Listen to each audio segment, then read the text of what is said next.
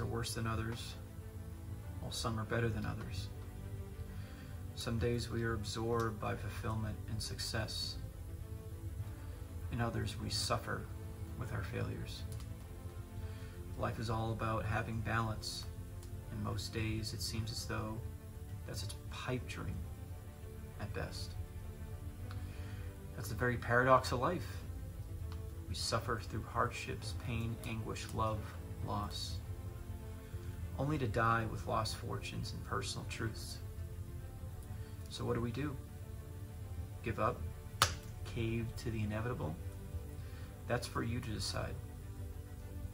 Not everyone warrants living.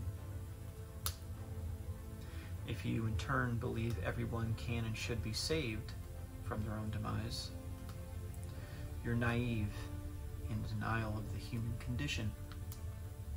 Yes, it's tragic when someone takes their own life via their own hands or through self-destructive drug use. Yes, I've had to watch many friends' coffins being lowered into the earth. Yet what do?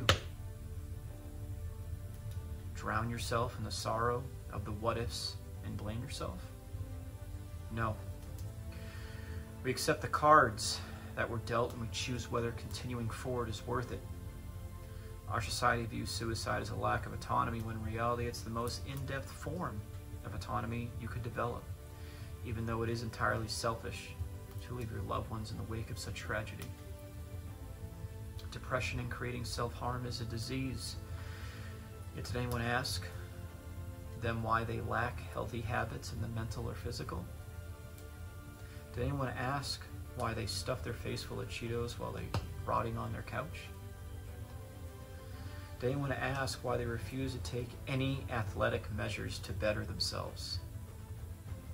More simply, but harsh, which is what we need more of, honestly. Did anyone ask if they wanted to be created into existence? Did their parents have a conversation with them before they came to be? Of course not. It's impossible. But you as a human are thrust into being through all the conflict and difficulties that life provides, and then are expected to keep a stable job which you hate, buy a house you can't afford, and support a family that relies on you. Many allow the trauma of their past to dictate their future potential and say nay, and in turn take the easy way out. Life will never be easy. It will constantly attempt to pick away and cut you to your core. It will attempt to bring you to your knees while you plead mercy. For me, I accept the trials and tribulations that will come, not as some type of sadomasochist. No. I accept it because it would be a dishonor to my family, my parents, and most importantly, all of my ancestors who came before me. There is no greater shame in this life than to spit in the face of those who brought you to being, supported you, and who loved you more than they loved themselves. So, my dear friend, I politely request that you ask yourself the following. Do you believe you were placed here to be a mere average mortal and live in accepted misery? Or you brought into existence to become a miraculous, immortal, that fought their way to personal happiness?